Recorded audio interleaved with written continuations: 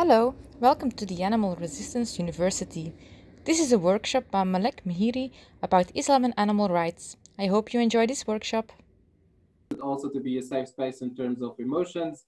If you feel anything you want to share, please do so. All emotions are welcome as long as you're not being aggressive or you're not hurting anyone, including yourself, then please feel free to share your emotions. And yeah, it's a university, but it's not a classroom. So feel free to ask your questions whenever you want. There are no stupid questions.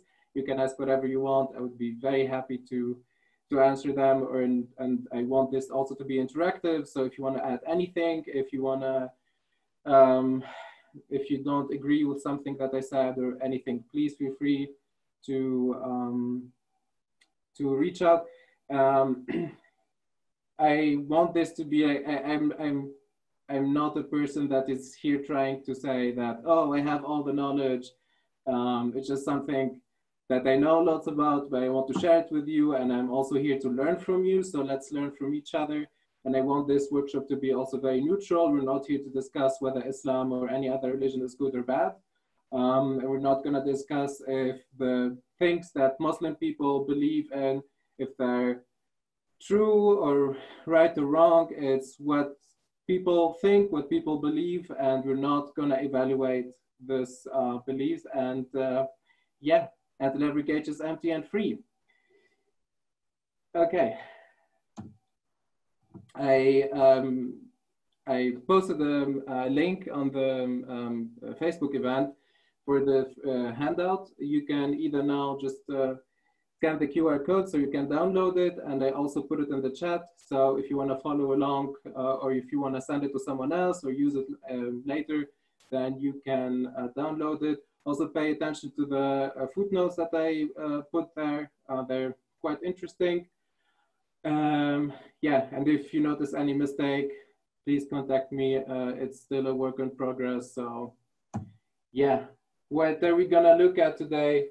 So there are, let's say, 4 big parts. The first one is about the definition of Islam, the core values of Islam, what does Islam or how Islam perceives animal rights. And then we're gonna see some arguments that we can use to bring the, or to spread the vegan message and the animal rights message. And then we're gonna have a small look at emotions and body language, since it's very interesting and important when it comes to outreach. And then there are some general topics, some general ideas that I didn't know where to put in this workshop, but I still wanted to share them with you. So they're gonna be there. And yeah, as I said, questions are always welcome. Just, yeah, write them. And as Veronique said at the beginning. So who am I? I know my name is written as Malek, but it's actually pronounced Malek. I'm 26 and I use the pronouns he and him. I was born in Mecca in Saudi Arabia from Tunisian parents. They are very Muslim, very religious still to this day. But when I was 3, my family moved back to Tunisia. So I grew up in Tunisia, went to school there. And then after graduating high school, I moved to Germany to study electrical engineering, and I'm still working on my master's degree. Yeah, what else? Yeah, I don't identify as Muslim, just because. So there was like it's a quite a long story, my relationship with religions, but in general, it's just something that I don't think of that much. I just don't belong to any religions. Doesn't mean that I don't believe in anything, and I have only respect for religions, and I find religions very interesting. And yeah, there was a part in my life where I was very religious. I was, how should I say?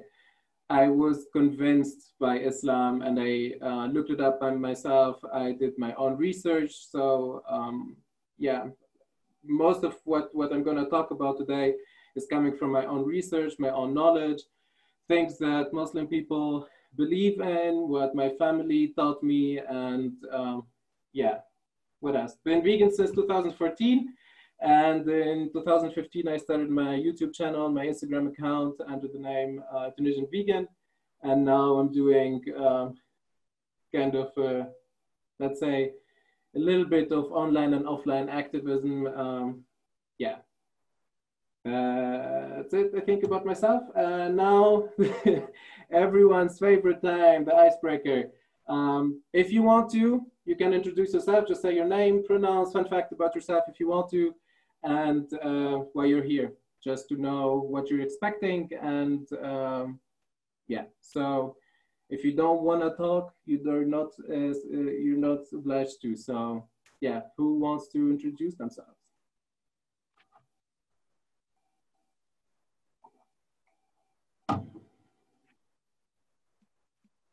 No one? Okay.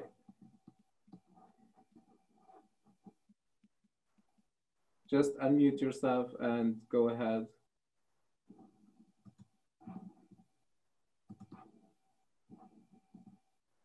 Okay, Lisa, let's start with you if you want to.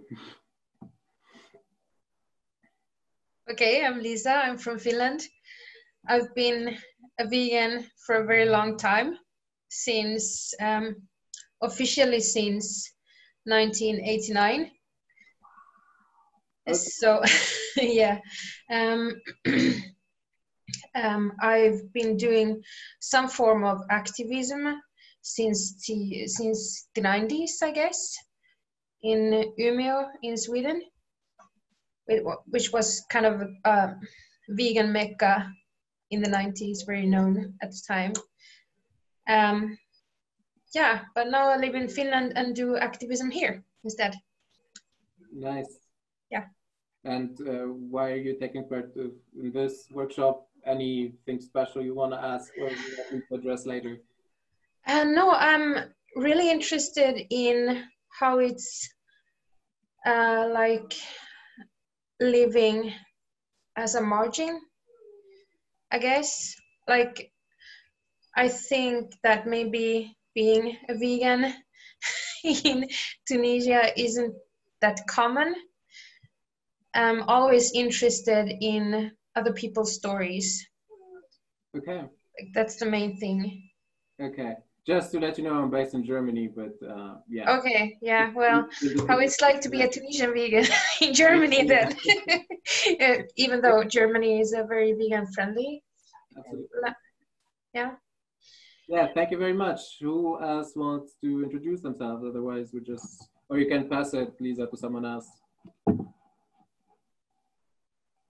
Okay, let's, puppy dog, your turn. Okay,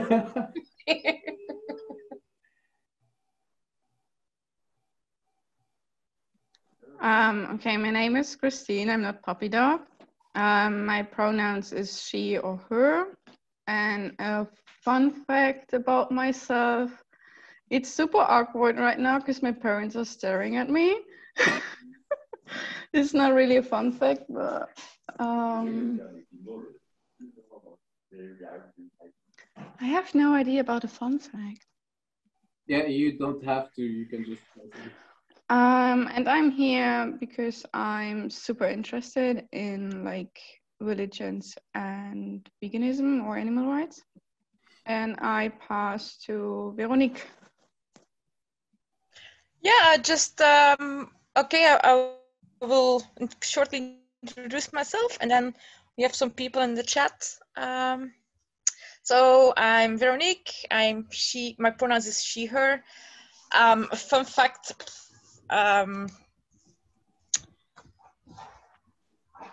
I sometimes wake up in the middle of the night and then I want to eat pickles. And I'm not pregnant, so and why am I here? Yeah, I'm super interested in all kinds of animal rights stuff and how to improve myself. And yeah, religion is something I'm not. My knowledge is not that good about religion, so I really want to learn about that. So I have. Thank you for sharing. Thank you. I have Susanna. Leho. She says, hi, I'm Susanna, she, her, from Finland. I've been vegan and animal activist for about 3 years. I was vegetarian before, but converted to veganism after seeing Gary Jurovsky's lecture in YouTube. Fun fact, I currently study metalworking and welding. I'm here to learn how to communicate with Muslims better. And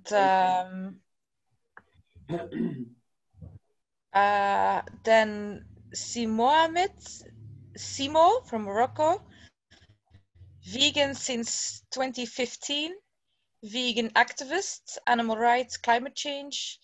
And I'm here because for me, Islam is a big obstacle for animals' rights movement in MENA region. Mm-hmm. Can I say a fun fact here? Actually, I was supposed to meet Simo this weekend in Morocco because there was the vegan festival there, and I was supposed to go there, but because Corona, I couldn't go there. And yeah, I'm now like, I want to meet Simo in real life. We've been talking online for a while now, but yeah, it's thank you for being here. Oh. And then we have Sana. She says, hey, I'm Sana from Finland. Pronouns is she, her. Currently, I'm doing activism with Animal Safe Finland, Finland for Animal Safe. By profession, I'm a theologian, so I'm super interested about the subject. I'm at work, so I cannot use a camera or the microphone. Then we have Mia. Hi, I'm Mia from she, her from Finland. Been a vegan for 4 years. I have not done so much activism yet, but religions interest me, and especially vegans and religions. And then we have Laura. She said, I'd rather send a message. My pronouns are she, her. I've been vegan for a little over 2 years, and I'm here because I'm interested in learning new things, especially about veganism. And then we have AR. Hi, I'm Ahmed from Germany. I eat meat, but quite a half of my friends are vegan, so I'm open-minded enough to learn more about veganism. Fun fact, I study psychology and do my thesis about the vegan methods of persuasion. Very interesting. Interesting. And then we have Didier Daniel, who wants to say something.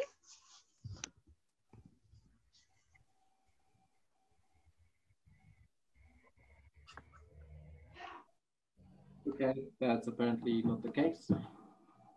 Yeah, oh, there he is. Okay. Because on the mobile phone, it's not so easy. Yeah, that's the big issue already, because I'm father of 3 small kids. I'm the only vegan in all the rural family. That's a very big issue. And even still to try to be as possible activist, even especially in our country, Luxembourg is a very harsh country to do. There's a very big meat-eating country, and every festivities you have these sausages and everything. Nothing else. It's a very harsh country to try to start it. So that's. I'm here not only to these cross borders of religions, countries, but I feel by myself, even inside, you have not to go so far away. Example, in my job, it's an institution of European institution, so we have 27 countries involved in the canteen. I even tried to make once a week a vegan meal, or I try to speak with the chefs, etc. Now closely I reach this, but it's even this still, yeah, we are so many people, we have to accept everybody, and vegan is not common in certain countries, and it's a very difficult area how to manage everything. And so I try by this conversation to find out even more ideas. I'm for 5 years vegan. I acted for 4 years already. I've organized some things, and I try for the moment, because I'm father, I make most of my time. It's an online activism. Unfortunately, I not often go out. That's quite a pity as well. But I try my best moment and try to reach out more ideas and more or different kinds of activism or ideas as well. Okay. Okay, Very much. thank you. And then we have Alicia. She says, hi, I'm Alicia, also in Germany now. I am vegan since 2014, activist for around 1 year. Fun fact, my whole family, mom and sister, went vegan together. I know, privileged. Yes. I'm here to improve my understanding of what stands in the way of some people in their way towards veganism. I also have seen some outreach conversations end wrong when religion comes up. So I think we all need to understand the background better if we want to speak with many different people. Yeah. And then we have Oli from Germany. I am not a vegan, but interested. Fun fact, I am doing the laundry in the basement below Malek's room. I'm his flatmate. I was religious as a child, but are agnostic today. But I'm very interested in religions from a sociological perspective. Interesting. Okay, thank you everyone for sharing. Okay, oh, we have one more. We'll have one more, yeah. Hi, I'm Satjana. I don't know if it's correctly, from Sri Lanka. Been a vegan for almost 2 years. Recently, we started an animal safe chapter here in Colombo. Quite new to activism. Attending these sessions to learn more about activism and related topics from the experience. Okay, you're welcome to the workshop. Okay, Patricia wants also to share something. Can you hear me? Yep. My name is Patricia.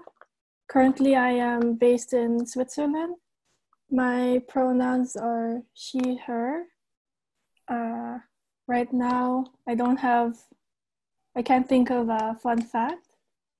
And why I'm here is I've never thought about Islam and animal rights that much, and I want to learn about that. Okay. Well, I hope this workshop can help you with that. Okay, if we don't have anyone else, then let's do the next thing, which is something, I don't know how it's gonna go, because usually when I do the workshop in real life, I make the people stand in a circle and hold hands. So we're gonna try an online version of that. So I would ask you to close your eyes and just take a deep breath and listen to what I'm gonna say.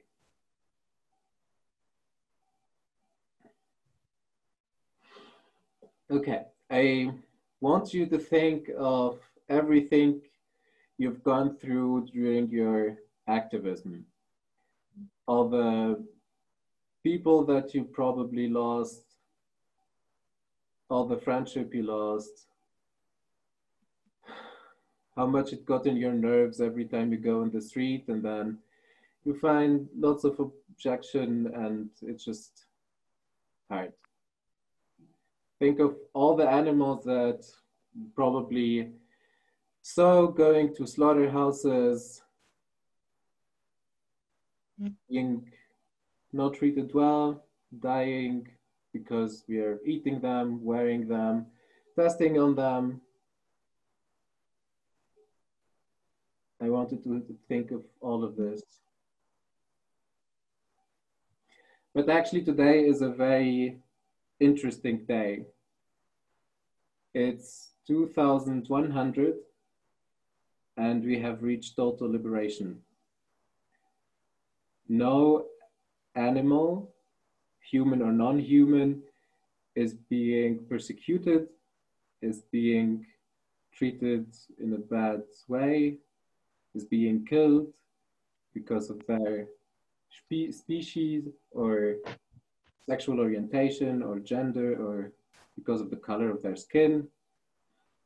The environment is also doing really, really, really well. It's green everywhere. Try to imagine how the world is going to look like.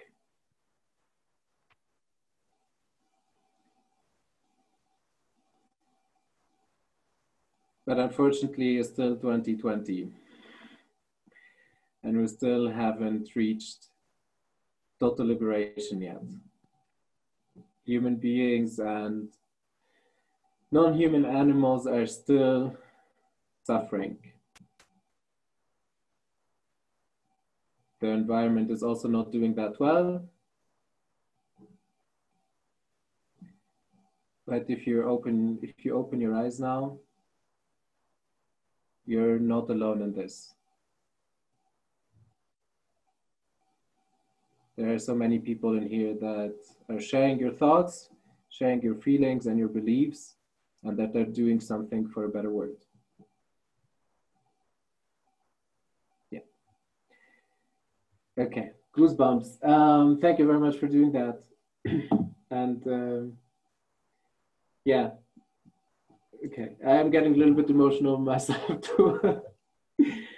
Okay, let's start with the workshop now. So Islam. Fun fact about the Arabic language, we don't have the infinitive form, so there's nothing like to do or other languages. There are what we call the roots of words, and these roots are very important because you can build several words upon these roots. So for example, Islam, it comes from the root SLM, and by Islam means obeying or letting go or giving up, and it means that a Muslim or a Muslimah is a person who lets go to the will of God and obeys to God's orders. Also, some related words from this root are words like peace, safety, to take over or to hand over, to receive, and these are words that are important, so just keep them in mind. We're going to look at them afterwards. And in Islam, there are two major parts. So there are, first of all, the 6 rules of faith. So in order for you to be a believer, or what is called in Islam mu'min or mu'mina, there are 6 things that you have to believe in. So that you have to believe in the existence of God, and that there is only one God, the existence of angels, the existence of the books, that of which God is the author. The belief is the existence of all prophets, so not only Prophet Muhammad. Then we have the belief in the existence of the Day of Judgment, and then belief in the existence of God's predestination, whether it involves good or bad. So everything that happens, God is had decided that. And these are actually also something that might be important here. I grew up in a Sunni family. As you may know, there are Sunni and Shiite. I grew up Sunni. They share pretty much everything. I think for the Shiites, there are more rules or more pillars, so to say, but they share at least these pillars. So once you believe in all of these, then you are considered a believer, but still not a Muslim. And then there are the 5 rules of Islam, which if you practice these, then you are Muslim. So you have, first of all, to be a believer. So you have to believe in these 6 things that I just mentioned. And then you have to pray, the 5 prayers per day. Then you have to do charity, which is regulated there in times and amount. And then you have to fast in Ramadan. And then pilgrimage for those who can afford it physically and financially. It's something that takes part once a year. And if you are able to do it financially or physically, then you should do it. And if we see here, there's nothing related to eating or consuming animals, and there's nothing that obliges us or obliges Muslim people to do so when first we see this. However, okay, there's another slide before that. What does the Quran say? Because it's the major source of information in Islam. So there is, first of all, the Quran, and then everything that the Prophet said. These are the 2 major things that Muslim people follow. And in Quran, there's nothing that says you have to eat animals or you have to consume animals. There are some verses that say you are allowed to eat meat, or we created animals for you to use and wear. And it's very interesting also the position of the words in Quran is very important. So there's a difference between saying we allowed you to eat meat, vegetables, and drink dairy, and eat fruits, vegetables, and eat meat. And most of the times, meat is mentioned after fruits and vegetables, which shows us that actually Quran or Islam is encouraging people to eat more a plant-based diet, or focusing their diet on a plant-based sources before eating meat or consuming dairy. And there's nothing that says you must.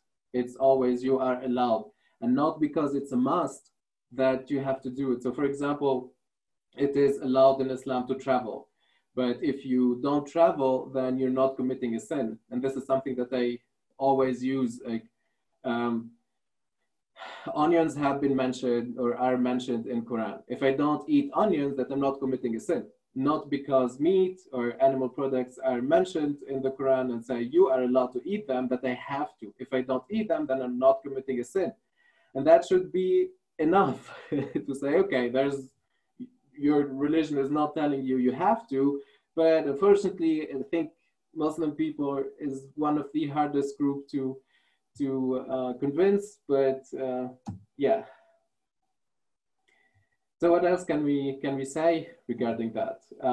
So we're gonna now start with the arguments. Before starting that, does anyone have a question about Islam now itself, just to get a better idea of the religion, and is everything that I said clear or not? I have a question. Go ahead. Could you perhaps go back to the previous slides? Mm-hmm. Like the third sentence, we created animals for you to eat and wear.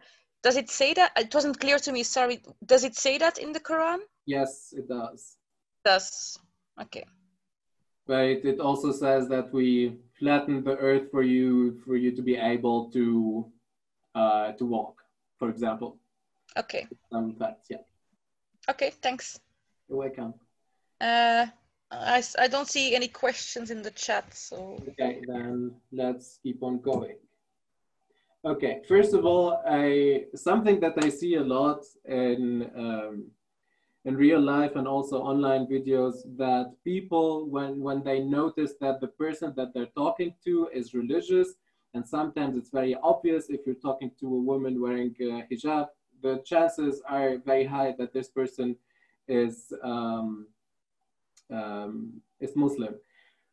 But I think religion is something very, very sensitive. It's a very sensitive topic, so I wouldn't mention it before the other person mentions it. So if the other person says, but my religion tells me to, then I would talk about religion, but I wouldn't see a person that looks religious or Muslim or whatever, and then I start talking about Islam directly. So just keep that in mind.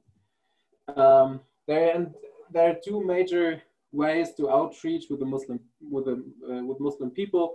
So you can either show them that Islam is actually encouraging them to go vegan or to protect the animals, or you can also tell them that what's happening today, we're going to see this later.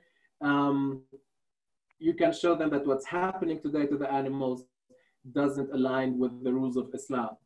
However, I would avoid the second way, as people can get offended. You can still tell them, hey, what's happening today doesn't really align with the rules of Islam, but then people would tell you, but in my country, it doesn't happen this way, you know? So just try to focus more on the first part to make people see that Islam is encouraging them to go vegan or to protect the animals. Okay. And yes, remember that you're not trying to change their beliefs, so don't discuss their beliefs, whether they're good or bad, or whether you agree on them or not. I mean, if you want to talk about religions with them, then go ahead. But at the end of the day, you're not trying to change their beliefs. You're trying to work with their beliefs to make them see that that their beliefs and their religion is encouraging them to be vegan. Okay, so I think, at least in my experience, whenever I talk with Muslim people, they understand everything. Like I talk to them about the ethics, about the environment, whatnot. They get it. They say, yeah, cool. But then they would mention this big topic, which is the Festival of Sacrifice, because it's the day where millions of animals get killed or get sacrificed every single year in the Muslim country's household. And it's related to the fifth pillar of Islam, the pilgrimage, the one where we said that if you can financially and physically afford, then you have to do it, or you should do it. And it's basically, so what I mean by if you can afford it financially and physically, so for example, you cannot take a loan to go to Mecca and do the pilgrimage. You cannot, I don't know, if you have debts, you cannot do it. If you are physically not able to do it, then you don't have to do it. So yeah. And what happens, I think it's a period of 10 days, and it's paying respects to the Prophet Abraham and what he did, and to people actually react some of the things that he did. So I don't know if you're familiar with that, so you would see them, for example, there are two mountains that they walk between them, and then at some point they run because the wife of Abraham did that. So they're actually reacting some scenarios of his life. And what you would hear in this period of time everywhere in the Arabic countries, or not Arabic, sorry, the Muslim countries, is that Abraham was asked to sacrifice his son. And he accepted to kill his son or to sacrifice his son to God. And he was trying to do that. And every single time he would take a knife and try to cut off the throat of his son, the knife would turn around. So the sharp side would face up. And he did that 3 times. And by the 3rd time, God sent him a sheep from heaven to sacrifice the sheep instead of his son. And people would say, yeah, that Abraham was so obedient that he was actually willing to kill his own son to satisfy God. But what people wouldn't talk about in this time is what happened before that, what happened before God asked him to sacrifice his son. Because since we're talking here about this prophet, we should also know his history and what happened before that. So what had happened before that was that he had a really miserable life. He had to flee with his family from his village. He had to do really like lots of hard stuff. And by the time God asked him to kill his son, he didn't have anything else. He didn't have money. He was in the middle of nowhere. He didn't even have water. He didn't have any help. He basically only had his wife and his son. And every single time he would ask God for help, God would help him. And to show his gratefulness, God asked him to kill his son. Yeah, I mentioned that. No. So yeah, killing the son was a sign of complete obedience, and this is like the thing that people talk about. But do actually Muslims have to kill animals? So first of all, the pilgrimage, you can do it only once in your life. You don't have to do it every single year. Yeah, I talked about that. Also, these practices that people do are very symbolic. So why don't we also take the act of sacrificing the son as a symbolic act? And before sacrificing an animal, why don't we sacrifice also, as Abraham did, since we are following him, that we sacrifice our energy, our time, our money before we kill an animal? So why don't we, for example, do some charity or do some community work or help others with something big or whatever. And maybe instead of killing an animal, because you have also to donate a big part of that animal to poor people, maybe before killing an animal, maybe just donate some plant-based food, because for the same amount of money that that would cost you for a sheep or for whatever animal you're killing, you can donate much more plant-based food. And this is the argument that I would bring up. I would ask them, hey, if you are following Abraham, why don't you follow him to the fullest and really sacrifice everything before you sacrifice an animal? Also, a question that I would ask in general is, a Muslim believes also in the Day of Judgment. Let's say the Day of Judgment, you're standing before God, and God is asking you, why didn't you sacrifice an animal? And then you tell God, hey, I didn't want to harm an animal, I didn't want to ruin the environment, my health, so instead of sacrificing an animal, I sacrificed my time, energy, and money, and I donated other things. Would you think that God would be mad at you? And this is a question most of the people would say actually no, but they might say also yes. Then you can maybe just play a little bit more on their emotion. But so these are the two things that I usually say, that if you want to follow him, then follow him to the fullest.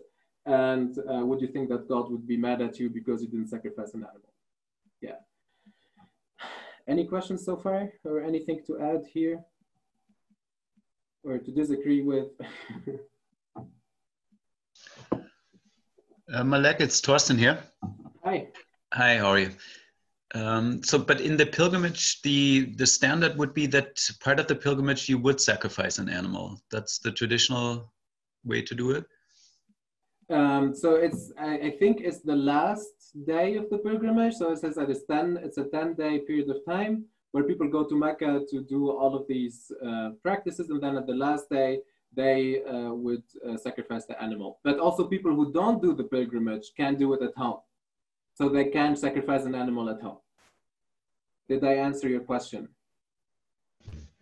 Yes, because I would expect if people, seems it's all, it's very based on tradition. So if that's the normal way, it takes quite a bit to sway somebody from saying that's how it's been done in the past, but it's no longer required, right? So can you argue also that times have changed and what maybe was an acceptable tradition in the past is no longer acceptable today, or is that difficult with Muslims to argue? Islam is a little bit tricky when it comes to this point, unfortunately. It's not, how should I say it?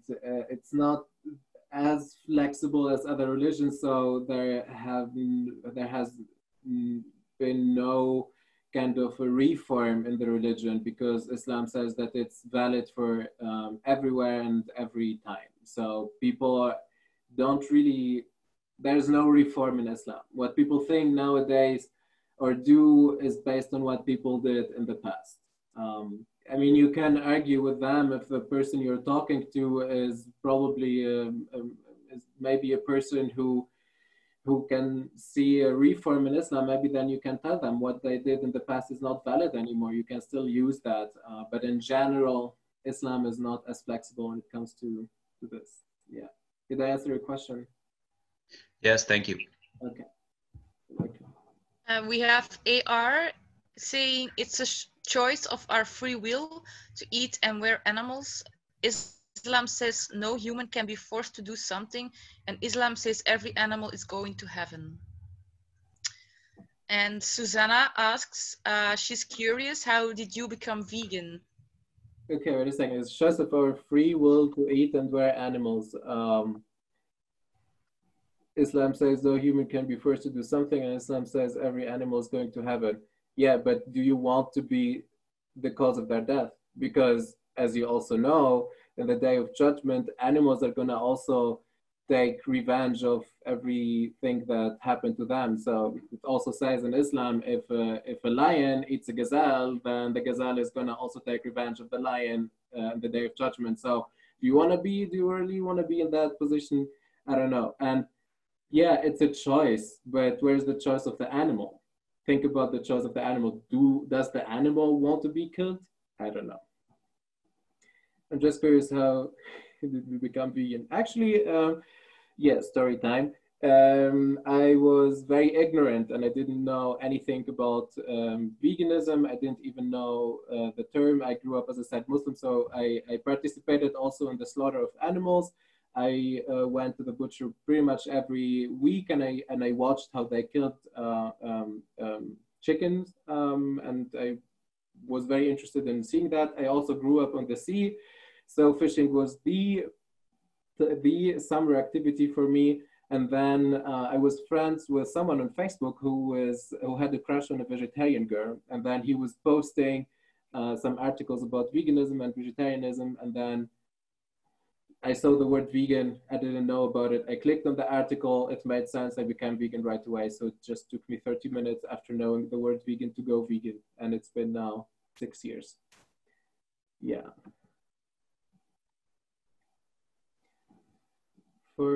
As for all solutions, they are beautiful, but Islam is interpreted in a way that the Prophet Muhammad and his companions lived, not a new interpretation, unfortunately. Yes, and I think this is what we have to do, what we have to work with. We have to work with what people believe in, not what people should believe in. Does sacrifice also mean to eat the animal? Good question. I wouldn't say so, because by sacrificing the animal, it's just saying, it's symbolic for saying, I would kill my my son or my daughter or someone that I love to satisfy God. But instead of killing them, I'm sacrificing this animal, and I'm also donating a big part of it. Yeah. Also, something maybe interesting, only the person who is affording their family life is supposed to sacrifice. So if, let's say, a family of 5, they're all living together, let's say the father is working and he's affording for his family, then it's not that they have to kill 5 animals, they would kill only 1 animal. And let's say then one of the 3 children got married and has their own family, then they are supposed to also sacrifice an animal. But yeah, also something very interesting, it doesn't say anywhere that you have to do it.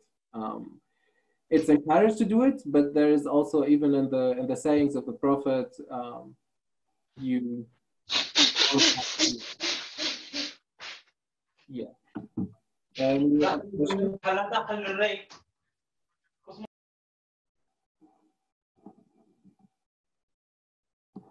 Okay, so no further question, then we can keep on going. Okay, meat, since it's still related to Festival of Sacrifice. The question that I mentioned before about whether you think God would be mad at you because you didn't eat animals, or didn't sacrifice animals, I also use it for meat. I would ask them, do you think that God would be mad at you because you didn't eat any meat? And as we said, it's not a must anyways. But we cannot talk about meat without talking about halal. So who knows what halal is and what it means, or what it means for you? Are you familiar with it? Humane? Maybe. I'm not sure that it means the same, but we're gonna have a look at the rules of halal. So it should be humane. It should be. Okay, Peter, you want to say something? All right. I was just. I think it means legal, and I can't. And with relation to food, then it would mean like there's no alcohol in it. Yeah, that's correct. Yeah. And it would mean that the animals were killed in a certain way, but I don't know the exact details of that. Because I used to think it meant that the animals weren't stunned, but then I learned that there is halal stunning of of animals, so then it got very confusing, and then I stopped reading about it. Are you in the UK? Yeah. Okay, interesting, because we're going to talk, thank you for bringing that point, because I didn't think about stunning, because actually it's not allowed in Islam as far as I know. But then someone in the UK said that now it's okay because they have to confine with the rules in the UK. So now they're also stunning the animals, but actually in Islam you shouldn't stun the animal. Yeah, that's what I thought. Exactly. It's just, that's why I asked if you were in the UK, because that's something that, as far as I know, only happens in the UK. Okay. Eve says many times a Muslim would respond to the slaughterhouse videos as they think this is wrong, where they kill animals in a special way. It's prayed for a priest. Yeah. So what you said is actually not wrong, but halal means in general, it's Arabic for allowed. So it's not only related to food, it's everything that a Muslim person is allowed to do or wear or whatever. It just literally means allowed. And when it comes to food, it's a little bit tricky here, because in Quran, it only says that no alcohol, although that's very debatable. And then no blood, no suffocated animals, no pork, no dead animals unless they are from the sea. And these are the big things when it comes to food that are mentioned in the Quran. But there are lots of rules about the halal slaughter, or the allowed, or the way that it's allowed to kill animals in Islam. And they're not really written anywhere. So they're not mentioned in Quran. They are probably mentioned in the sayings of the Prophet. But it's what I'm going to list here. These are things that how should I say? They align with the rules of Islam. It was a little bit difficult a couple of years ago to really look in all of the sources, but yeah. So when it comes to slaughtering an animal, okay, here we go. I missed something there. Okay, so animals are not allowed to be killed in front of other animals. The animals are not allowed to see the knife that you're gonna kill them with. Okay, something was missing there, but yeah, the knife has to be really sharp, and you're only allowed to do one stroke, so you cannot just go back and forth on an animal. And yeah, the animals are not allowed to be tied up or to be hung. So you have to put them on their side gently. You're not allowed to tie their legs up so you can pull the rope and then they would fall. And if you put the animal on their side and they should be facing Mecca, and the animal stands up, then it's actually forbidden to kill the animal. Also, animals are only to be killed by man, so women are not allowed to kill animals or to slaughter animals in Islam. What else can we add here? These are the basic ones. Also, the whole idea of this is that animals have to be treated well from birth to slaughter. So, for example, forcibly impregnating animals to reproduce or to force them to mate, I don't think that it's something that really aligns with the rules of Islam. And we know what's happening today in the animal industry, and it's not really that different in Muslim countries or in countries where Islam is that spread. Yeah, so I don't know. Do you think that that these rules or what's happening today in the animal industry is aligning with the rules of Islam? So,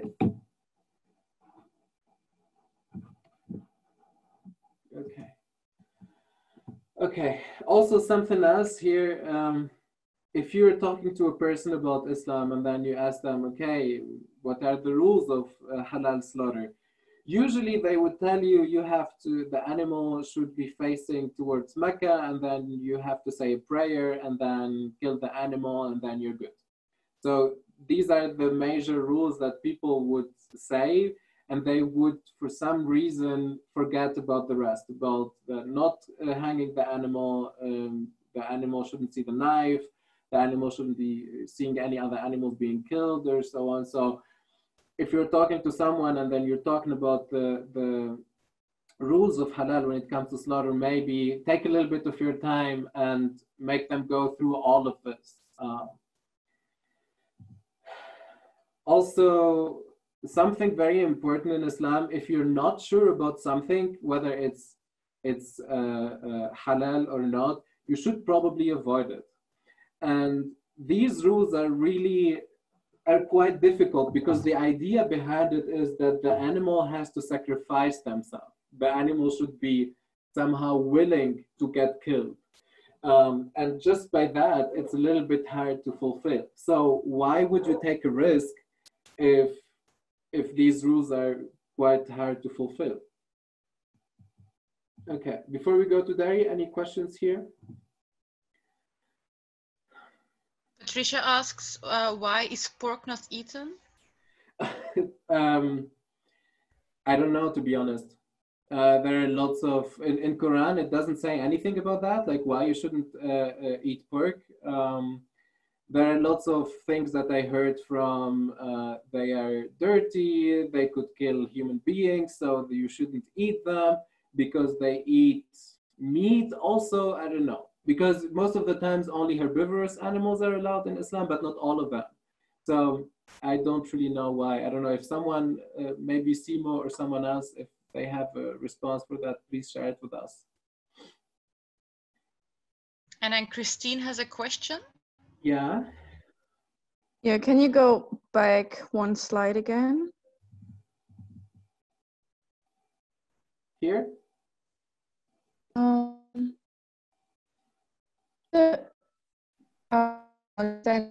During, is it forbidden to kill the animal?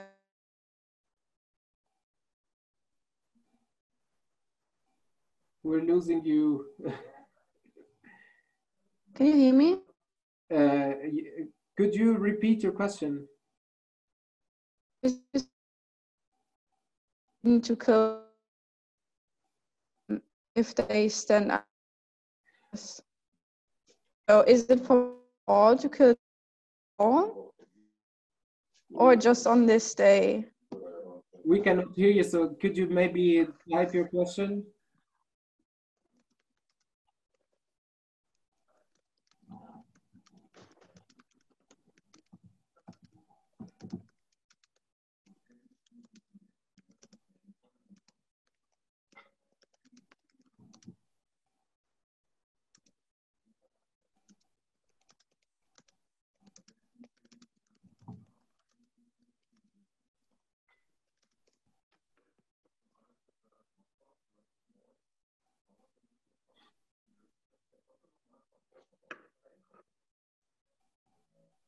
Veronica, are you still looking at the questions? So Christine says, asks, is it forbidden to kill the animal at all when they stand up during the process, or at all, or just on this day, for example? These are the rules, the general rules, not only on that day. And this is meat in general, so killing animals in general. And then AR says, my father told me it is forbidden to slaughter animals if they are younger than 6 months. That is also correct. There is a certain age that the animal should reach before being slaughtered. But I don't know the exact age. I think it's different. But yeah, you are correct. And then I have a question. So if they are being slaughtered halal, do they is it by men, or do they use machines, or is it by hands?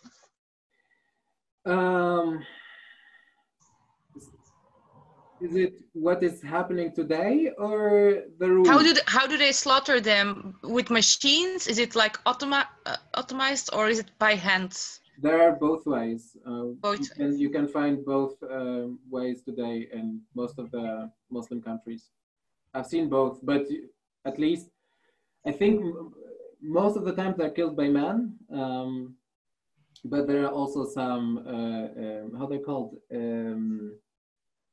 I don't find the word, but anyways, like these modern slaughterhouses. Okay, thank you. You're welcome. And I don't see any more questions. Okay. Then let's go to dairy, which is something that really annoys me because apparently the Prophet Muhammad drank lots of milk, and he was asking God to give him more milk, or to give humanity more milk. And people just follow him and drink lots of dairy or eat dairy product because they think that they're following him and that they're doing a good thing. But we should say that the Prophet Muhammad had his own animals, and he was also known for taking care of his animals. He even had a cat, and he was taking care of her. So I don't know how he was getting milk, but I don't think it's the same way that it's happening today, but that's not the point. The point is that there are also halal rules for dairy, and I guarantee you that 99% of Muslim people don't think about that and don't know it because no one talks about it. Although the rules are very simple and very straightforward, and everyone can. What happened here?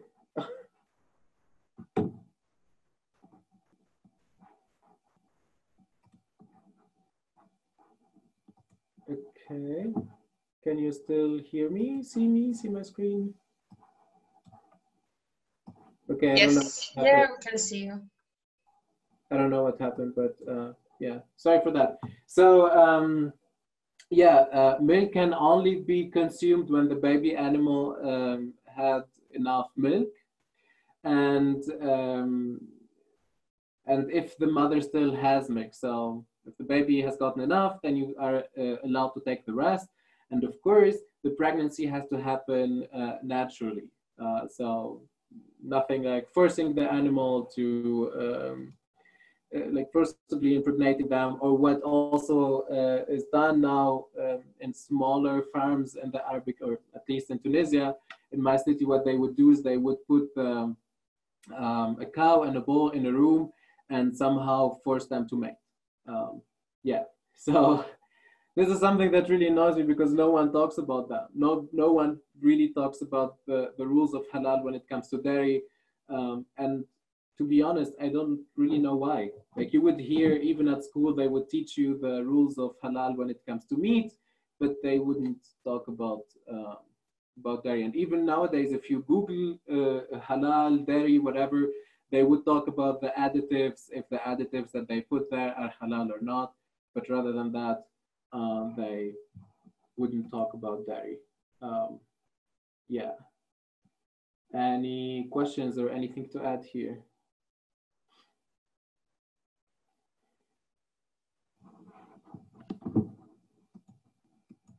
Okay, so. Okay, I didn't even know what halal had any meaning when it comes to dairy. They have spoken about halal with people quite a lot. Yeah, I know. Hello, Beam. Yeah, it's been going now for an hour, more or less. Okay, if there are no questions, then let's just keep on going. Or does anyone have a question or anything to add here? Yes, this talk is being recorded, so it will be uploaded on our YouTube channel, so you can rewatch it. Okay, great.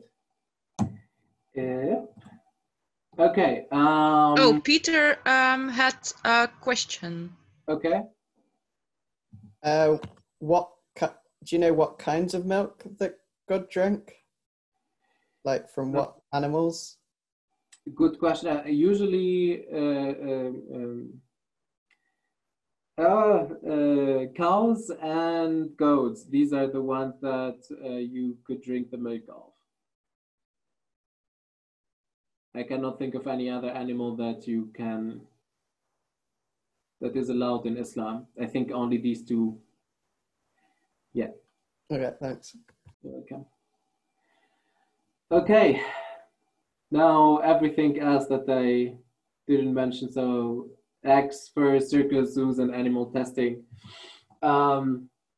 Unfortunately, there are no explicit rules about these topics in Islam. They're not really talked about, but you could probably see that the rules of halal are actually trying to protect the animals, are trying to, yeah, make it humane for them. So shredding and chicks alive, I don't think that this is something that Islam would agree with. However, there are two stories that I want to share with you, and these are stories that you would hear a lot in Muslim countries. You would hear them a lot even in mosques and all of that, and they would give us an idea about how Islam perceives animals. So the first story is that there was a man that was just walking down the street, and he found a dog that was thirsty and couldn't go in the fountain because it was a little bit deep. So what he did was he took his shoes off and he went in the fountain and he filled his shoes with water and gave it to the animal, to the dog. And this person went directly to heaven because he helped the dog just by giving him water. And there was a woman that directly went to hell because she imprisoned the cat. She didn't allow her to look for food by herself, and she didn't give her food. And that's why she just went directly to hell. And I think this gives us an idea about Islam and how it perceives animal rights. And also something I would say it's a core value in Islam, and something that people, again, they would mention a lot is that you should be merciful and show mercy upon everyone on earth, so the one in the sky has mercy on you. And that, for me at least, it also involves animals. So we have to be good to all animals and all other beings on this earth, so the one in the sky, aka God, can be also merciful on us. Veronique, by the way, if there is any question, you can just interrupt me. Don't wait for me, okay? I mean, when I finish a slide or finish a sentence or something. Okay. Fish and other sea animals. This is also something a little bit tricky because, as I said earlier, all sea animals are allowed in Islam, even if they're dead. So if you're on the beach and then you saw a dead fish, you are allowed to eat the fish. There are no rules about how to kill the fish, how to fish the fish. There's nothing that talks about that. And usually I use two arguments. The first argument would be emotional. So let the person know that marine animals do have feelings and feel pain like any other animal. We don't really have to talk about that. This is proven, and we can also see it. And we know that Islam is also encouraging Muslim people to be good to animals. So letting an animal suffocating and just dying that way wouldn't be that nice. And the second one is the environment. We know that the fish industry is really destroying Earth, and we're heading towards dead seas. So I'm gonna talk now in a minute about how Islam perceives the environment. So we're gonna also base our knowledge about environment also with how Islam perceives it. But these are the two major arguments that I would use. So this was pretty much the ethical, let's say, part of the arguments. And then we're going to look also at the environment and the health. But before we do that, let's just talk about this. Anyone has anything to add or question or whatever before I move? Yes, AR says Prophet Muhammad loved cats. In Turkey, for example, cats can enter the mosques and don't get harmed. Yeah, I heard the story lately where a cat, so the Prophet was apparently praying and then a cat entered and she went on his back and he stayed there until she went off because he didn't want to disturb her or something like that.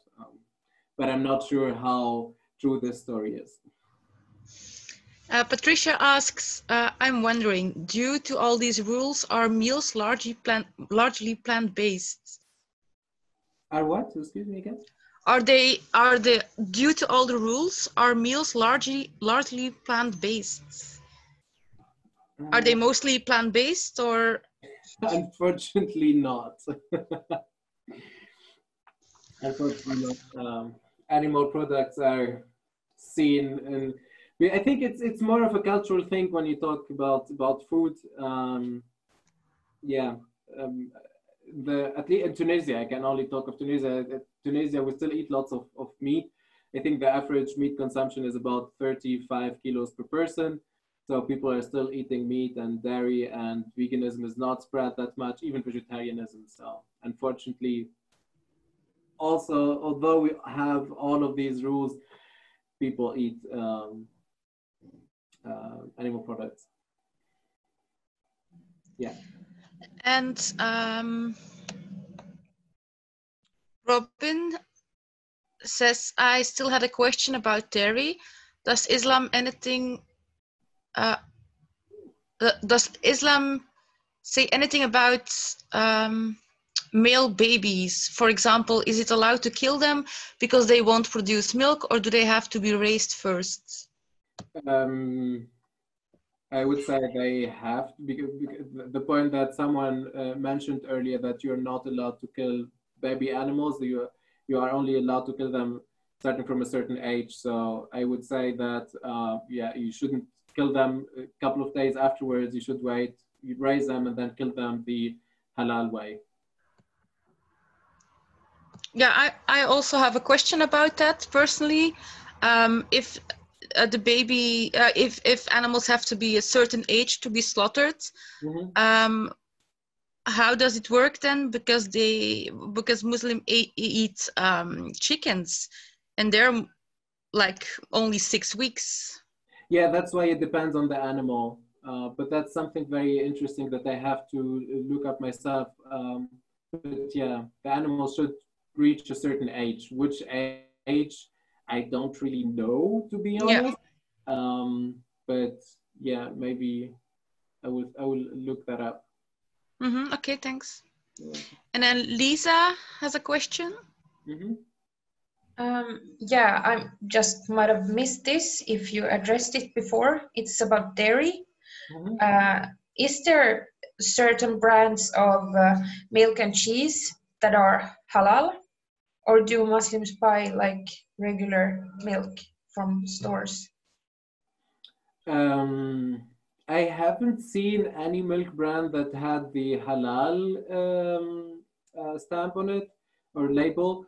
As I said, usually when now if you Google halal milk or whatever, they would talk about the additives that they put in the milk, not the process of milk, because as I said, Muslim people don't really think about the halal rules when it comes to dairy, so they just drink dairy. And I remember when I first moved here, I was still identifying as Muslim. So when I moved in Germany, I just drank the milk here. I didn't eat the meat from regular supermarkets. I bought halal meat, but as far as I know, there are no big brands, at least, that promote themselves as halal dairy. Usually halal dairy is just perceived as halal by itself.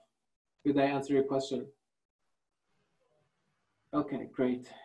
And then AR says male and female babies have to live 6 months. In Islam, it is forbidden to kill animals under 6 months. If there exist special rules for chicken, I don't know. Yeah, then it's going to be tricky. Well, first of all, thank you for that information. It's going to be then tricky with chicken because I think they're killed after a couple of weeks, right? So Yeah, 6 weeks normally. Yeah. Yeah, I have to look that up myself. Okay, thanks. Peter has a question. Considering that with regards to what's halal and haram, and considering you said you were only really taught about like what could be added to milk and stuff, how did you find out about these rules regarding like the dairy industry and what's allowed and not allowed? It took lots of research and also some reasonable thinking. Because these, I think I heard it once somewhere, but I didn't really think about it that much. And then when I went vegan and I started also doing this this workshop, I had to dig it in and see where it was. So it's something that, to be honest, I don't remember where exactly I found it, but even without that, when you know Islam and when you know how Islam functions, how it perceives animals, having this rule about dairy is not a surprise. Yeah. Something that if you tell it to someone that have never heard of halal rules when it comes to dairy, I think they would say, oh yeah, that makes sense. Yeah. Because I mean, try to imagine, I don't think that Islam would be happy about someone putting their arms in the anus of a cow and then injecting semen in Yeah. you know, so I think it just makes sense. Yeah, I agree. And then there's another comment or question. Sorry, but for what pigs is not allowed?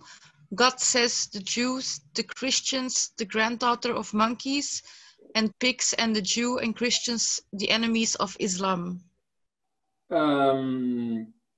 Actually, Islam says, it's very interesting. Okay, just one point, because I don't really want to discuss that. Like, I don't want to discuss the religion itself, but in Islam, the Quran says, don't be Christian, don't be Jewish, just be one whole group. The idea of Islam was to reunite Christianity and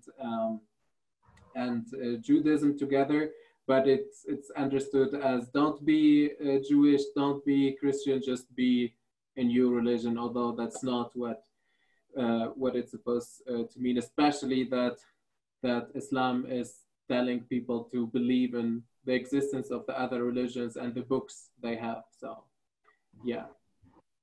Yeah, and AR says in Islam it's forbidden to eat cloven-hoofed animals, and pigs are cloven-hoofed animals, like in Judaism. Then maybe that's it. Why? But still, there is the why behind the why. I don't know why. Okay, that's it for questions, I think. Okay, then we can move to the environment. Something also like a key value in Islam, and you would hear this a lot when people talk about humans in Islam, that humans are successors of God upon earth. So according to Islam, God created mountains, animals, humans, and then God asked who wants to take over earth and take care of it and be a successor of God on earth, and only human beings said yes. The other creatures didn't take that responsibility. So yeah, and I think if a human being is a successor on earth, then also we should take care, or Muslim people should also take care of the environment. And during the wars that Muslim led, the Prophet Muhammad or his representatives always made sure that the army doesn't kill children, elderly people, women, animals. They weren't even allowed to cut trees. They were only allowed to fight against the people who were taking part in the war. So the idea was that they had to,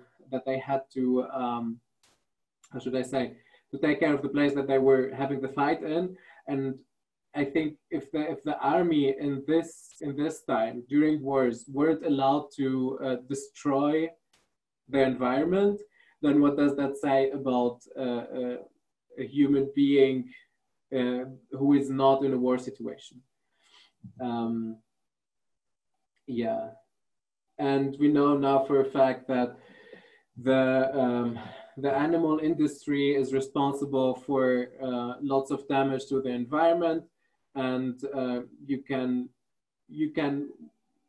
tell the person you're talking to, you can go like walk them through these thoughts, this process, and also tell them why the animal industry is destroying Earth, and make them make the connection there. And health. Also, sorry, question, yeah? but a couple of questions. Someone from Sibel, someone told me that you can't eat the mom and the son in the same meal, like eat meat and drink milk. Is it a thing? That's in Judaism. That's the kosher cuisine. Okay. It's not the same in Islam. You can eat milk and dairy in the dairy and meat in the same meal. Yeah. Lisa had a remark. I was thinking if trichinella could be the reason pork is haram. There was also something I remember when the swine flu started, and when they found also this disease, lots of Muslim people were saying, "Oh, this is why Islam tells us not to eat this." But we know that these diseases also are in other animals, so it might be it. It might be it, but it might be also something else. Or yeah, at least this is what people think. They think they shouldn't eat pork. Mara says, yes, Muslims believe that humans have been assigned as stewards of the earth. Yeah. Which plays a major part in their lives. Okay. It's just a remark from me. I think there are some people who are not unmuted. So if you please mute yourself so there are no noises in the background. Is someone sleeping somewhere, or is that a dog sleeping? I think it's Veronique's cat. Ah, it's a cat, okay. It's my cat, sorry. Okay, great. Then let's move on. Health. Also, Muslims have to take care of themselves and of their health. There's a verse in Quran that says that human beings are not allowed to do anything that can put them in harm, and or that can damage their health or their existence. And this is one of the verses that people use, for example, to say that smoking should be forbidden, because back to the time where Islam started, people weren't smoking, and there's nothing talking about smoking in Quran, but people use this verse to say that smoking shouldn't be allowed because it's damaging. So yeah, and we know that the animal products are bad for our health, so they should be avoided. Yeah, there are also some people that that have a big value in Islam, the companions of the Prophet. So these are not saints. It's not like in Christianity where you have a saint. I don't really understand that hierarchy, but at least these are people that nowadays that they get mentioned because they did something important or they were known for something important. And one of these people is Umar ibn Khattab, who was one of them, or still is one of the most respected companions of the Prophet, and people are still mentioning him and mentioning what he said. And he was known for his healthy lifestyle and also for being a good person in general. And one of the things that he said was, for example, that white flour and sugar and salt should be avoided because they're bad for our health. And that was long years ago, and we know that this is bad. And he also said that we should avoid meat because it's as addictive and as bad as alcohol. So this is how I would also argue about health and Islam and what Islam has to say about veganism. Yeah, let's do the recap and then talk about, because this is the last part about Islam. So I hope that now you are able to see that Islam stands in favor of animal rights and veganism. It's actually encouraging people to go vegan, and Muslims have to take care of animals and to protect animals, but also to protect their environment, to take care of their health and themselves. The animals have to be treated well in Islam. This is what Islam is telling us. These are the rules that Muslim people should follow. And I would dare to say that Muslim people have or must be vegan if they want to follow the rules of Islam to the fullest. I think if Muslim people would follow the rules of Islam, there would be nothing like the animal agriculture in Muslim countries. And probably the same is applied for all other religions that we know. Yeah. And the next part that I'm going to talk about is because probably I look Muslim when I talk to people, I look Muslim, whatever. Most of you are probably European or in other countries that don't look or don't come across as Muslim. So we're going to talk about, now that we know the arguments, how can I, as a person who is not Muslim or as a person who doesn't treat as Muslim, how can I tell these arguments? But before doing that, let's talk about everything that we said now. If someone has anything to say or to ask about Islam and animal rights and all that. There were a couple of remarks. AR says Christianity is founded by Petrus, and at least Jesus was a Jew till he died. So Jesus don't eat pigs and fasts, but the popes in the Middle Age loosened up the rules and allowed pork. And after the Reformation and the New Testament, a lot of rules changed, and most Christians stopped to follow the rules of Old Testaments. Okay, interesting. And Si Mohammed says Muslims believe that they are the center of the universe and God has provided them with the universe, animals, nature, oceans, in order to serve their desires, and it's difficult to change them this idea. But we can try at least, right? Sorry, Veronique, that's why I said that Muslims are probably the hardest group, at least that I had to deal with until now. Yeah. And Didier says, if I understood well, Jew religion is controversial by themselves.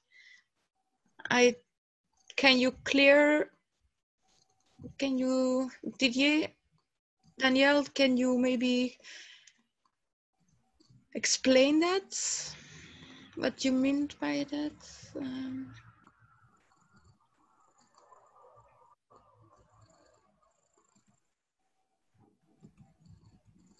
The Islam religion. What about it?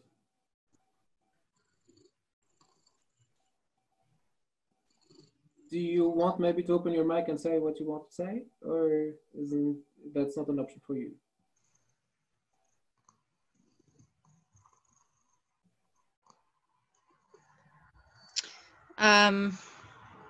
Okay, lots of comments now that I see. Yeah.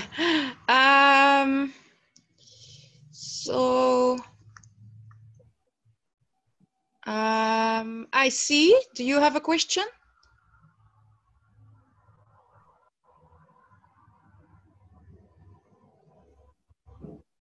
Oh yeah, thank you, Beam, for the correction. Oh, sorry. Mara says the Prophet Muhammad's diet consisted mostly of dates and barley, so he was about 90% plant-based. Yeah, it was actually mentioned somewhere that he drank lots of milk and he ate lots of dates and he ate lots of barley, and that he was a like kind of a semi-vegetarian. So he would eat meat only once per 3 months or something, and that would be a small piece of meat. But yeah. Mia asks, if animals have to be killed according halal methods, how much does the modern slaughterhouses go according to halal rules? Most of the times it means the animal is facing to Mecca. They do that. They say that prayer, and they just cut open the throat of the animal. So that's a good question. How much they do that? Not really. That's what I said at the beginning, that there are these two ways to argue about that. That what's happening today, even in Muslim institutions, that it's not really aligning with the rules of Islam, and the other one is that Islam is actually encouraging them to go vegan. IC asks, isn't Muhammad supposed to be a perfect moral example? So if he ate animals, then how can a Muslim not follow his example? 90% plant-based is still non-vegan. That is correct. I would say that the way he did it back to the time is completely different. He was making sure that he followed all of the rules that I mentioned, and nowadays it's quite difficult to fulfill these rules, because starting from breeding animals, where are you gonna find nowadays an animal that just was brought to this world in a normal way, that wasn't bred, or that where the mother wasn't forcibly impregnated, right? So try to find nowadays a perfect animal, and try to be also perfect about all the rules, and then maybe we can talk. Until then, just don't eat animals. Did I answer your question, or what do you think about that? Okay, great. Si Mohammed says not eating meat or sacrificing for the Eid al-Adha holiday for them is a rebellion against God's commandments, and they do not have the ability to discuss the matter logically. This will not serve the development of animal rights movement in the Islamic world. Yeah, that's the one argument that people would bring up. That's really the probably the toughest one. But yeah, we can do our best. We can try to convince people with what we said here and do our best. We cannot force anyone to believe anything. It's quite hard, to be honest, in the Muslim countries and Muslim communities to spread veganism. But hey, there are lots of vegans who are Muslim and who are, yeah, there's always a hope. Jordi says, I'm sorry to tell, but I think religion is just something made up by society to make us believe in something, to keep us, the people, stupid and separated from each other, so we can't unite together to fight the system. As I said in the beginning, we're not discussing religions. We're not discussing whether it's right or wrong. We're discussing what people think and how we can deal with that to spread the message. Yeah, that's maybe another topic, another discussion. Yeah. Okay, Thorsten, he had to leave, but he thanks you, Malek. Oh, yeah. Malek.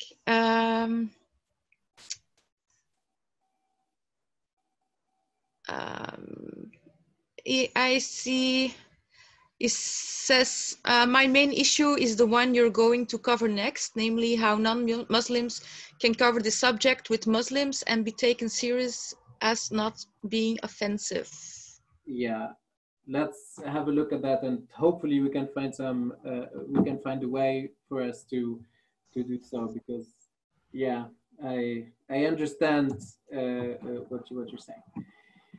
Okay, so we're gonna talk a little bit about emotions and body language, and I think that spreading the vegan message and the animal rights message takes lots of courage and self-confidence and lots of good communication skills, and it's not easy. I think the art of communication is not easy. So to every one of you who is going on the streets or going online and talking to people, you are doing a great job. Okay, it's not easy to talk to people about this, especially to strangers. So yeah, and all while being nice. And by nice, I don't mean the kind of nice where like, oh, it's okay to eat animals every now and then. I'm not talking about that kind of nice. I'm talking about the respectful kind of nice, while smiling and being genuine with the other person. And I think it doesn't really matter if you're talking to a 10-year-old person or an 80-year-old person, a group of Muslim or teenagers or whatever. If you have the right wording and the right body language, and if you choose your words and your gestures and your arguments wisely, then it doesn't really matter. So I have a question for you here, for the non-vegans there. Please go vegan, inform yourself, watch Dominion or What the Health or whatever, or contact me for more information. But for the rest of you, I would like to know why you're vegan. Who wants to start? DJ, I don't know either.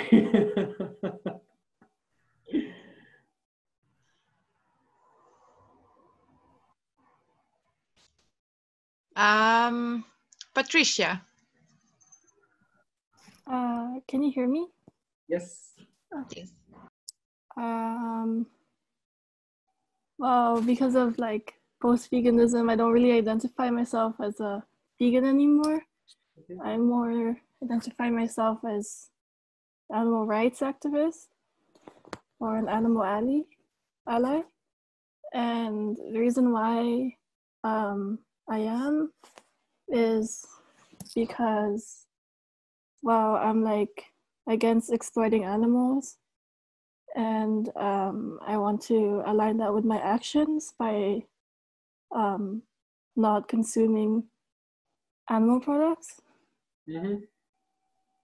And also not purchasing their flesh, and also speaking up for them. Okay, thank you for sharing this. Thank you, Patricia. Maybe rephrase it. Instead of why are you vegan, why do you live animal cruelty free? Is that a better wording for everyone? Yeah, thanks. Yeah, I think so. Susanna says, I'm vegan for the animals. I love animals. I want to protect them. IC says, moral coherence. Beam, what, do you want to say something?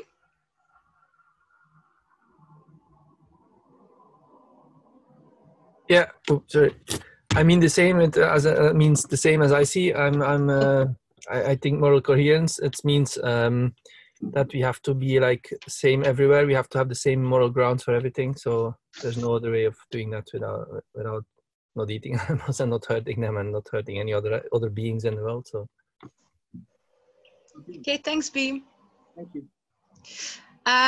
Mara says, I'm vegan for animal cruelty reasons, and also I'm a Muslim, and I believe that being vegan aligns well with my faith. Thumbs up for you. Thank you. Gary Allen says, I went vegan for the animals after being vegetarian for 10 years. I knew I had to do more. Okay, so is there anything else? Or I think most of the reasons that I'm hearing are like the environment, animal rights, health, whatever, but not whatever, as it's not valid. Okay, all reasons are valid.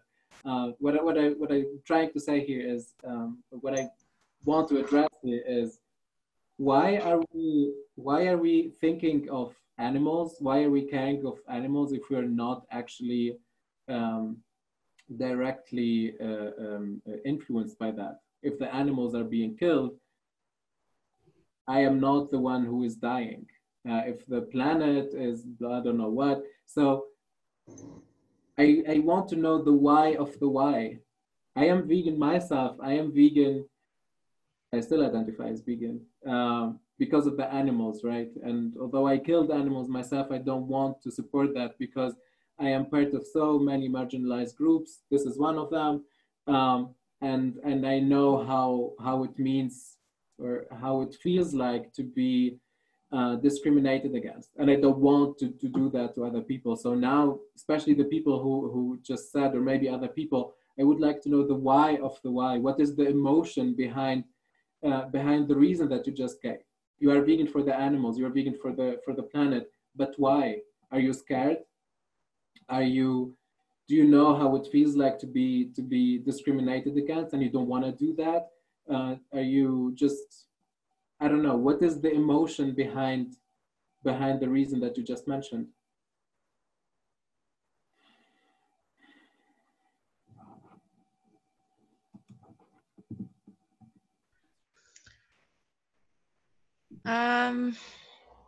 Lots of comments. Humans are empathetic. It's wrong to kill me. It's wrong to kill a human. And if it's wrong to kill any human, it's wrong to kill any animal.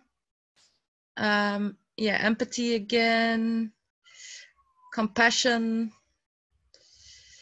Love and peace. Yeah, compassion. And Lisa wants to say something. The reason I went vegan was that I was in shock. As a child, I could identify my food on the plate: tomatoes, cucumber, potatoes and stuff. And when I asked what was in the other stuff, they told me, yeah, but that's lamb. I was like, super shocked. I mean, you mean the lamb, the animal? And that was when I started asking a million questions and never looked back. And I don't even remember when I started asking questions. I was probably like 6 or 7. And now my son is doing the same. He has to eat meat at his dad's and they have big fights. And I mean, it shouldn't be an issue since I'm his mother and dad should know what it's all about. But I mean, for me, it was the shock of learning that animals could even be considered as food. Mm-hmm. Thank you very much for sharing that. Thank you. I see says so sorry for your son. I see. Okay. Let me also rephrase it here. If you don't agree or you don't resign with the word emotion, what I mean by that, the why of the why, the reason behind that. If you found your reason, if you found that motivation in you, I'm a very emotional person. That's why I talk about emotion. If that's something else for you, then just the why of the why. The why, okay, I'm vegan for the animals, I'm vegan for the environment. What's behind that? If for you, you have a philosophical way or whatever you want to call it, if you found that, that's what I'm going to address in a moment. Okay. As a meat eater, I don't understand the identify argument. If someone make a vegan lasagna, you can't identify the ingredients. It's the dealing with people of faith. Oh no, it's the same if someone makes meat lasagna. I don't really get the point, but whatever. Let's just move on. So try to find that actual motivation for you. For me, as I just call it, it's the emotion. It's what's behind the reason for me. I don't want to kill animals. I don't want to because I know how it's like to be discriminated against. I don't want to put any harm because empathy, whatever you want to call it, because I am vegan for an example, I'm vegan for the environment because I'm scared that people are going to die. I'm scared that I am going to eventually die because of the climate change. And I think this key emotion, thought, whatever, is the one that we should focus on, and this is the one that we should convey in our discussions. And the other reason is, do you think that we are on the right side of history by fighting for the animals?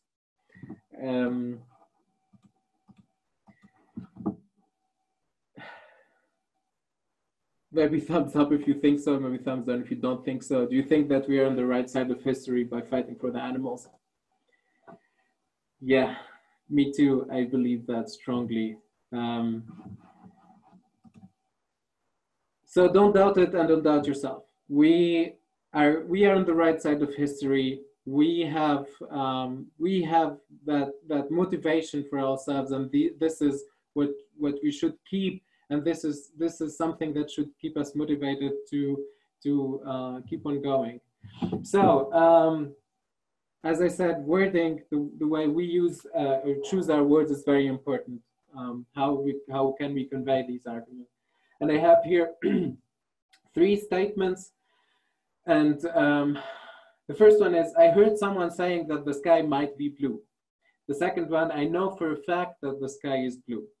And the third one, look at the sky, which color do you see? First of all, it's just the example that I thought of. I'm sorry if someone cannot see the sky or cannot see the colors. I'm very sorry for that. That wasn't my intention.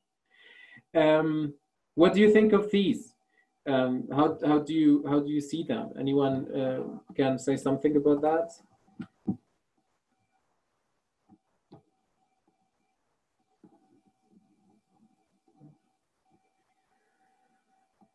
Okay. If no one wants to say something about that, 3. Yeah. Anyway, so I think the first one is I don't think that if someone comes to you and tells you, oh, look, that might be looking like, I don't know what, if you choose your words in a way that it's not, the question just was, what do you think of these 3 statements? And I'm just, yeah. In the past, one person mind, he could describe ways better the sky than all of us. But anyways, I don't want to offend anyone. So let's just keep on going. So I think the first one, you're just showing that you are not confident enough, that your also argument is not based on something concrete.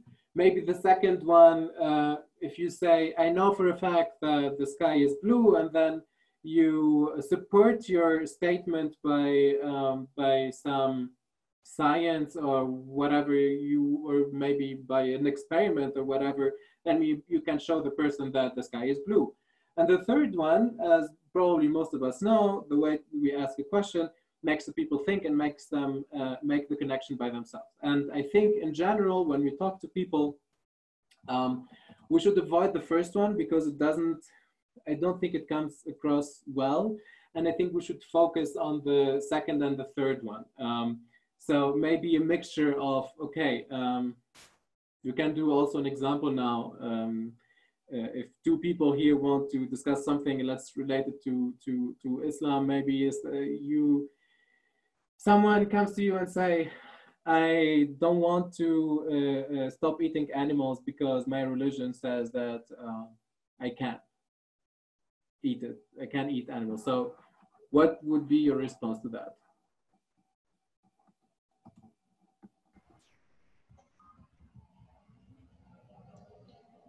Could you repeat, Malek, as Patricia asks?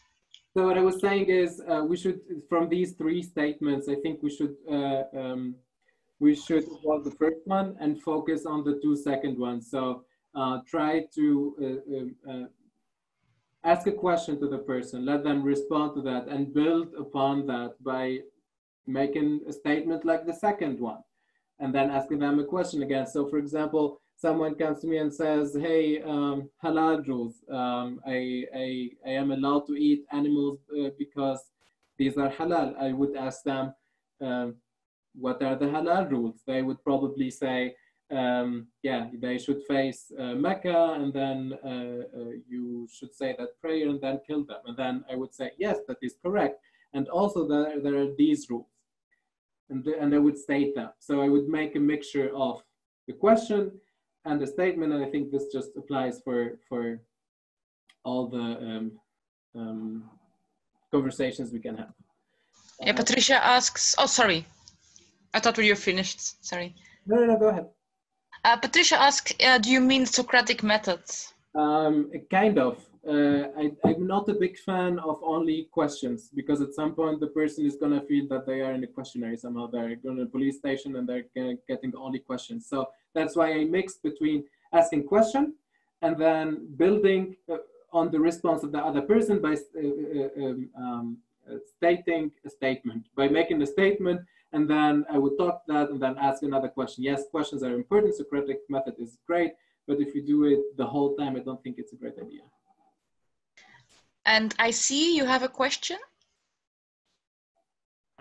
Well, I was just sort of going to answer like when Malek asked something a minute ago, but sort of, you know, and it's moved on slightly, but sort of related to that and about like, because I do like just asking questions in general, but there are some people who really don't like just being asked questions. Mm-hmm. And I think quite a disproportionately big proportion of those people are quite often visitors from Muslim countries. Okay. Because I'm just guessing in the education they've been brought up in or the society, it has a different effect. So, you know, young Muslims in London, it's not any different to talking to anyone else in that regard, but certain slightly older people who are visiting London, there's great resistance to sort of having things drawn out of them in that way. So mm-hmm. I think, yeah, the Socratic method, like you were saying, just doesn't, it doesn't work so well as with some people. Yes, absolutely. And yeah, thank you very much for sharing that. Also, it reminded me that I also have the same, or I've been in the same situation, and maybe it's different for me because I have the background, but I forgot what I wanted to say. But yeah, I don't bring up the topic of Islam directly. I wait for the other person to bring it up so I can build that upon everything else that I said. Because if I made them realize that the animals have feeling, the animals are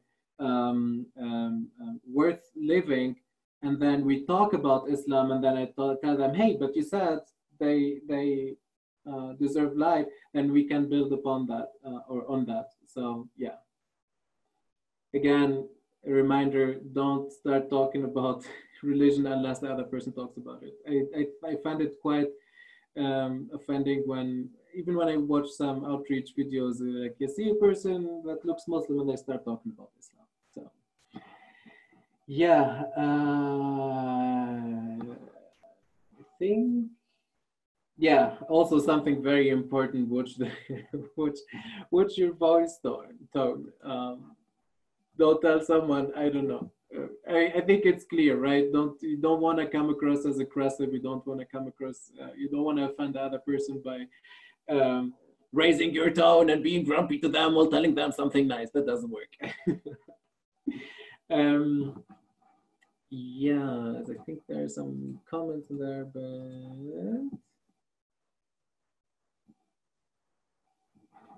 okay. Also, okay, now it's the time for me to stand up. I'm gonna show you something. I don't know if the camera is gonna help me here. I hope so, but maybe you can see it.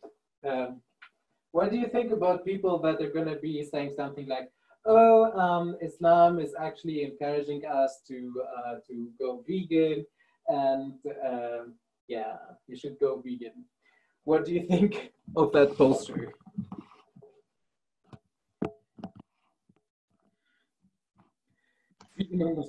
It's written everywhere, right? I think IC has a remark or a question. Yeah, two things actually, because one is the same as what I think Mara has just said, that yeah, there's also lots of issues to do with halal and what is the reality of what is legally halal in the UK versus the true definition of halal. But what I was just saying, the question for then is it possible to go to put I don't know how to say it, so that Malek, for example, is in the big screen instead of the text slide? Oh, okay, maybe I should, okay, let's do it this way. Especially when there's not much text there, yeah. Now you see me on the big screen, right? You don't see me on the small screen. Yeah, because before when you stood up, you were a very, very little person, so I couldn't really see what you were doing. I didn't think of that. Okay, so what I was doing is I was talking about animal rights, and I was doing this, and I'm trying to tell people that animal rights are encouraged by Islam, and that we should take care of animals, and yeah. Was that? Could you see that? Okay. Sorry, I'd muted. Yes, I could see it that time very well. Thank you. Okay. Eve says that's, I think the sky maybe is blue kind of posture. That's a good one. Thank you for that. Yeah, so yeah, what I was trying to say is avoid crossing flags. Everything that I'm going to say are things that I also did myself. So no, don't drag yourself down if you do them. Just keep them in mind when you talk to people. Don't cross your legs. Don't keep swinging back and forth and being like all jumpy and whatever. And try to face the other person. Don't talk to the person like what I'm doing right now, not facing to you because I have to look to the screen.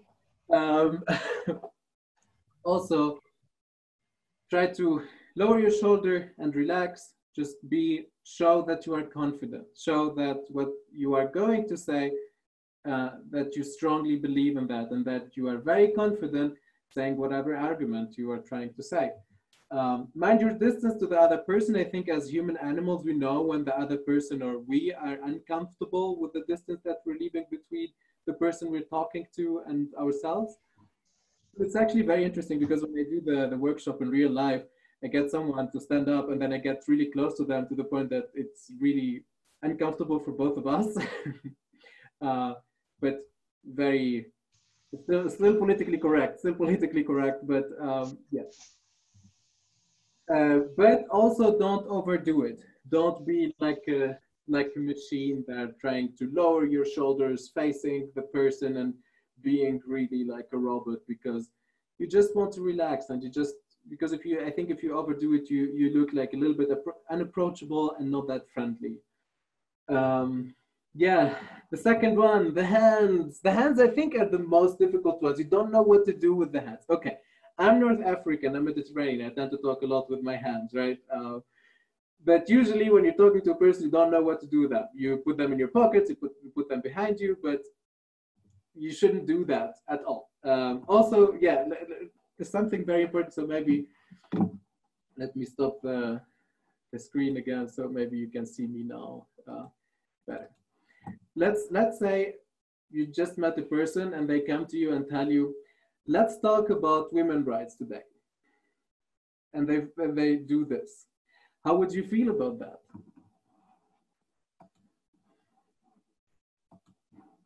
So that's what I'm trying to say. You're not in a fight. Okay, Peter wants to say something? Yeah.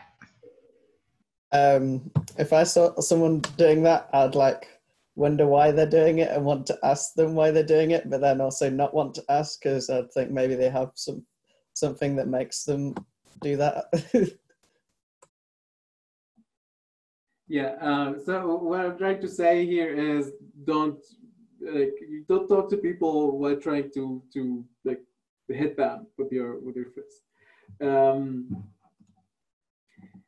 Let the other person talks to you. It's something very interesting that I read recently. It was a psychological based article where they said if people see the palm of your hand, they tend to trust you more because they see the palm of your hand. They see that you don't have a weapon, that you're not going to kill them. So somewhere we're still very primitive in a way. So yeah, why are all of you showing your hands? What's going on in the chat? Somebody was leaving, so. Okay, bye, whoever the person was. So yeah, try to show the person the palm of your hands, that you don't have a weapon, you're not gonna kill them. Also avoid crossing arms or crossing fingers, because for some people it feels natural, and if it feels natural for you, then please do it. But most of the times, if you're talking to a person and you're crossing your arms, I don't think that it treats as comfortable and as confident. Yes, also don't put your hands on your behind your back or in your pockets. I don't think it comes across nice. Also, have ever wondered why Angela Merkel always holds her hand in front of her belly? Let's let me show you what I mean by that. So usually when she talks, she has this very iconic posture when she always talks like that. Her hands are always like this.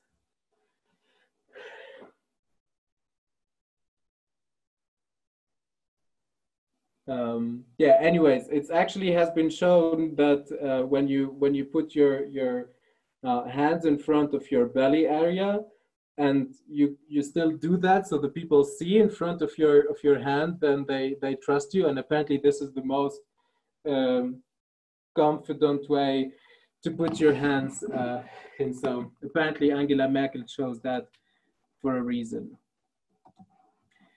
I think this is the last one. The face. It's very. Sorry, oh. but I see had a hand, a question. I have asked one ex-Muslim activist this before, and he said yes. But should I offer my hand to a Muslim woman at the end of conversations? I shake hands at the end of all conversations. I think yes too, but a small number refuse, and I don't want to offend them by even offering my hand. Yeah, maybe avoid that. Avoid shaking hands. If okay, I'm by no means I am trying to be a binary person here. But if you read as man, probably don't shake the hand of a woman. If you read as woman, probably don't shake the hand of man, just to be on the safe side. Because yeah, usually you're not allowed in Islam to touch the other gender person. Although yeah, I'm no non-binary, and sorry for that. Yeah. Okay, the last one, the face. It's at first I think the face tells a lot about us, about what we feel, about what we think, but it's also a little bit difficult to control. It's exactly like DJ is doing right now. I think for a couple of really microseconds, maybe you cannot control your face, and you do faces without really knowing that you're doing them. So try your best to control your face, like not to talk to people and be like, what the hell are you saying? So just try to be as respectful as you can with your face. And yeah, try to relax, try to look in your counterpart's eyes. If you cannot do that, this is always a good area to look at, here just above the eyebrows. They wouldn't even notice that you're not looking in their eyes. And yeah, keep a genuine smile, because usually that reads as I am confident, I know what I'm talking about, and I'm nice. And okay, what's going on here?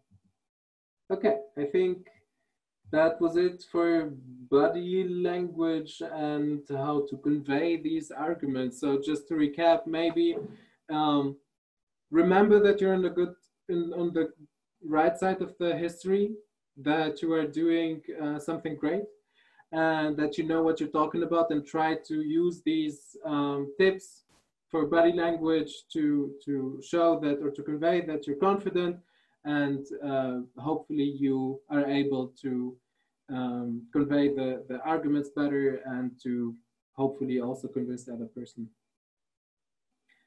Okay. How about kissing on the cheek? Is that accepted in Islamic cultures? Okay.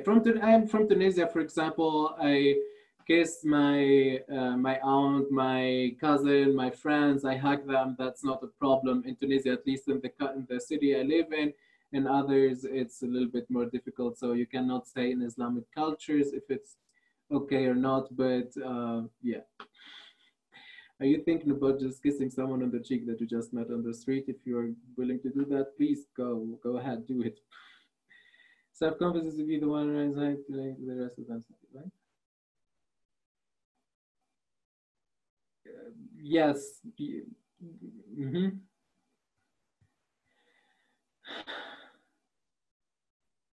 What am a sign demonstration I never know where to lay my eyes on? Should I look at the people who pass by in the eyes or not look at them? Is it too challenging and uncomfortable for the people passing if they look at them in the eyes? Well, again, what are you trying to say? If you're trying to challenging the person, maybe looking them in the eyes and staring at them, maybe that would make them take you more seriously if that's what you're going for. If you want to still read as really non-violent, non-pushy, or non-challenging, maybe just keep a genuine smile and maybe just have a small eye contact with that person and then look over.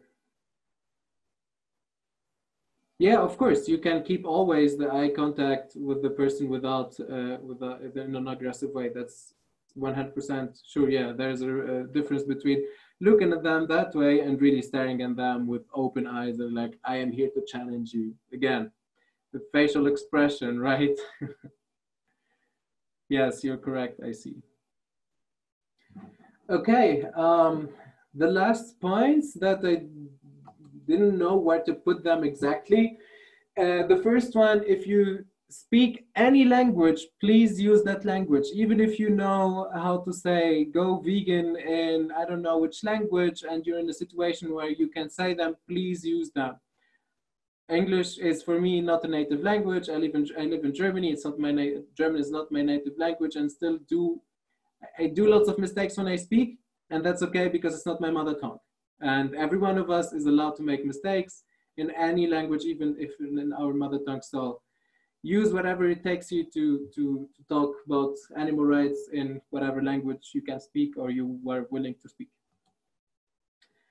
Okay, make people feel that you feel what they're feeling and that you understand where they're coming from and about their background. If people resonate with people that, if I feel that the other person understands where I'm coming from and has feelings from what I'm feeling, then probably I'm going to resonate with that person better and I'm going to listen to them more. Body language, yeah, get out of your comfort zone and fake it till you make it. And although I don't live by that motto, I don't agree with fake it till you make it. But I think when it comes to body language, you can fake it a little bit until you can make it. You can also practice that by yourself at home. Yeah.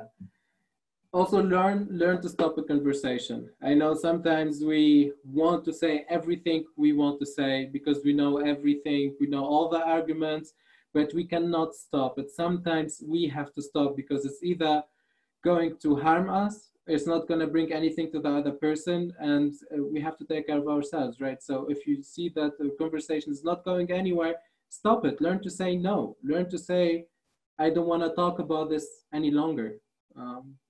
Please do that. Take care of yourself, people, okay? Yeah, I don't know if anyone here is a fan of shaming. But this saying that I heard from an activist, an animal rights activist from Cologne here in Germany, who is actually really great. She said that shaming starts when outreach ends. So if you're talking to someone and they don't understand what you're going and they try to offend you, then you can start shaming them for one specific point. She's a big advocate for fur shaming, for example, or shaming people who are treating animals in a bad way on the street, so that she would approach them and ask them, hey, do you know that this is happening? She would just start a conversation, and if they push her away, she starts shaming them and focusing on that one point. She wouldn't tell them you're a bad person. She would tell them you are harming the animal. And shaming is something really, really out of my comfort zone. But once you do it, I think it brings a lot. I mean, you know that fur was banned in one of the states, I think in California, right? Because people were shaming other people, right? Yeah, also the conditions that animals live in Muslim countries, or at least in Tunisia and in other Arabic countries, they are different, but they are still very comparable to what's happening in Europe and other countries.